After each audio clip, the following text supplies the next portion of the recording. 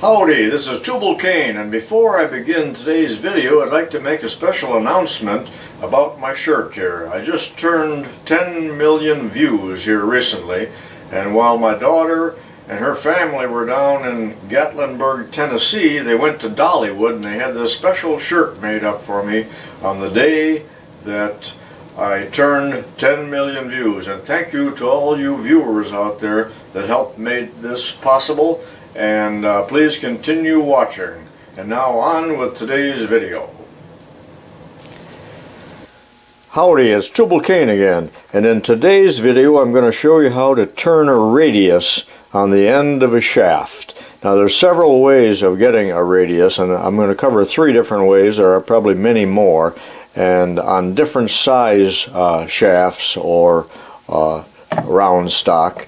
And I'm going to start with the simplest method, and then in the next video we're going to talk about turning a ball on the lathe. So let's get on with radius turning, or turning a hemisphere. The simplest method of turning a radius on the end of the shaft is to use a tool, and this is made by the Severance company, who make very high quality tools. This is called a rod end forming cutter, and you have to have the correct size for each shaft size. This is a 3/16.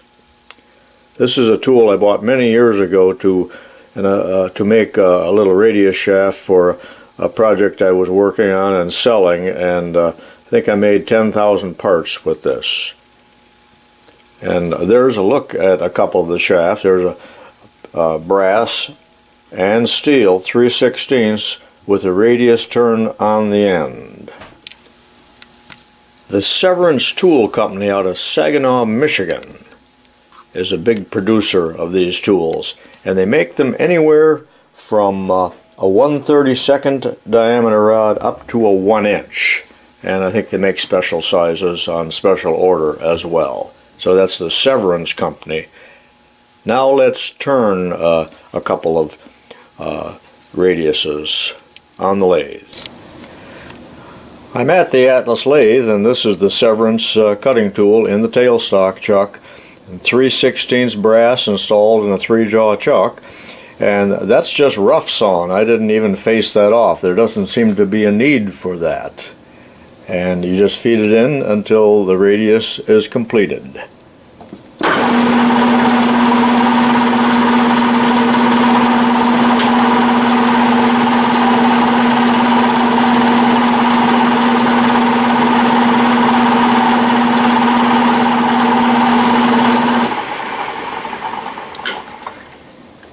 That's all there is to it.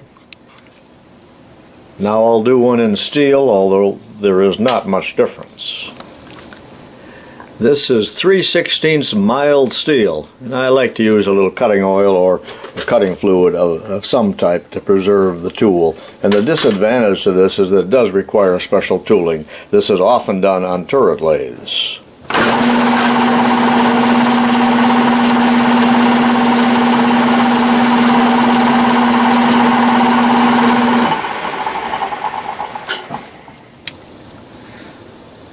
And there they are in the 3/16 size.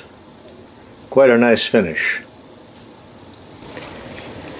The second way of making a radius on the lathe is with a form tool. Now you recall this form tool or profile tool that I made several videos back when I talked about oil dauber for the South Bend lathe, and I pretty much showed you how to make one of these, but now we're going to make one that will turn just a radius rather than a ball. So it's going to look similar to this corner right here.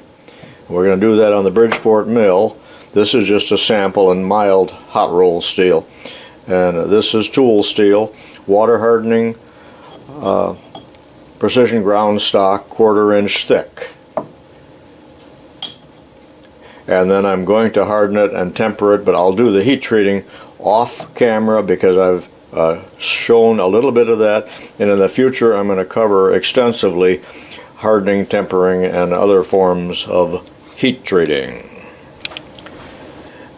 Be sure and go back and look at that video on making the oil dauber, because when I made this form tool I used a taper end mill. Now many of you will not have taper end mills, so I'm going to show you how to do this without using a taper end mill, but we're going to do it in the milling machine, and we're basically cutting a compound angle. Now, should you ever make one of these profile cutters, you can do it on the Bridgeport mill, and you can certainly do it by tilting the head, but you have to tilt the head in two directions. And many of you home shop machinists out there, if you're anything like me, you would rather take a beating than tilt the head and then have to tram it back in. So this is the way to do it without going through all that aggravation. I slid the big Bridgeport vise down to the end. I don't like to lift them off because they're so heavy. And I'm using a very lightweight vise here. It's actually a drill press vise, and it's not really meant for milling, but for this small job it's going to do just fine.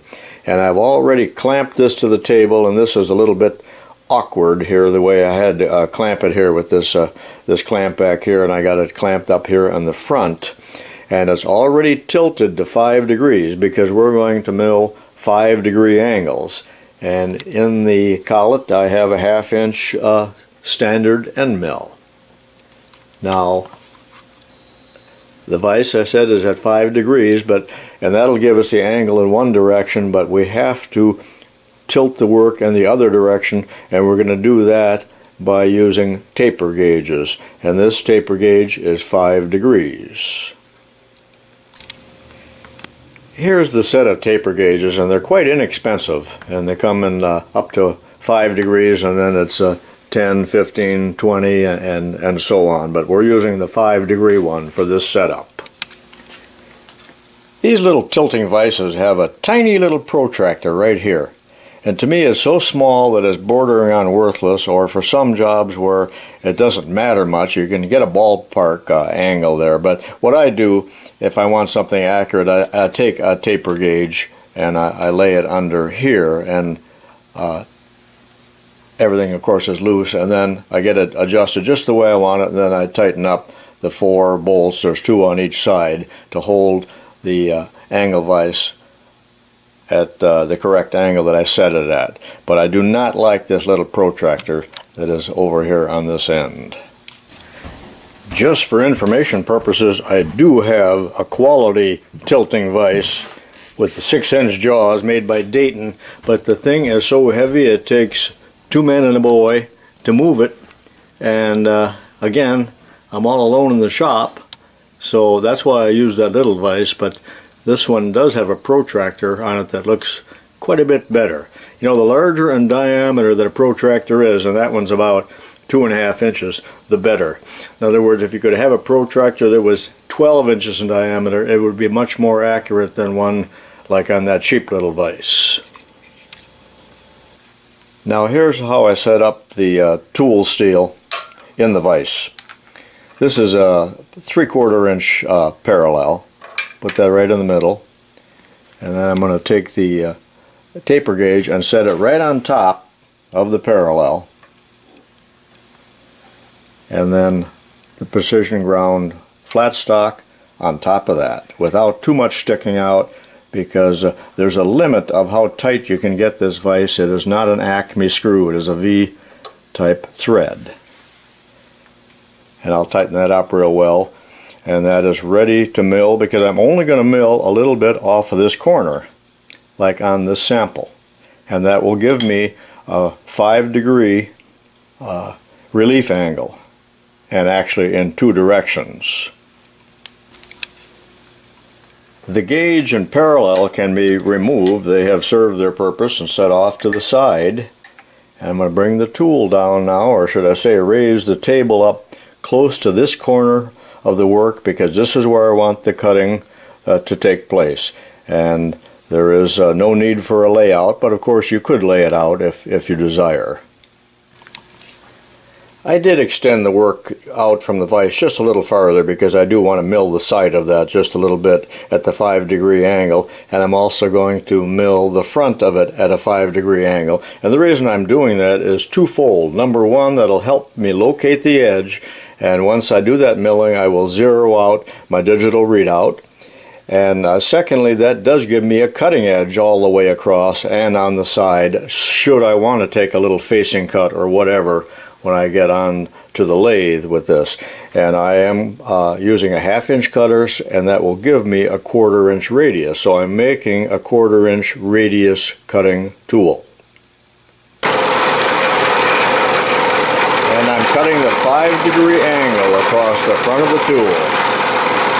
And when I complete this pass, I will zero out the digital readout on the x-axis, and now I know that I am right on the edge of the work. So I am zeroing that out. And now I'm milling a 5-degree angle on the side of the tool. And I can't go in very far or I will hit the vise. So I'm just going in as far as I can safely. And I'm wearing my safety glasses. That's as far as I can go. And now I am zeroing out the y-axis on the digital readout. This is the sample piece. So now that I know where the edges are, all I'm going to do is mill out or notch that corner so that I have that radius. So I'm going to move it in 250 thousandths on the X and 250 thousandths on the Y. Put a little oil on it while I'm doing that, and then this is completed.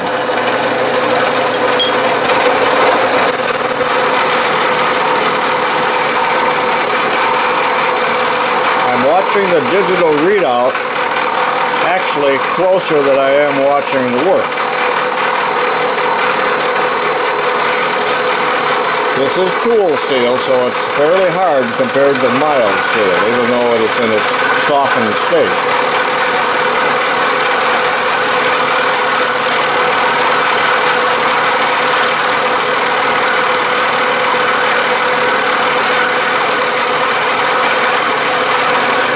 And there I am. There's a look at the digital readout, and I've moved in 250 thousandths in each direction. And I'm a 1/2 thousandth over there, but it couldn't matter less.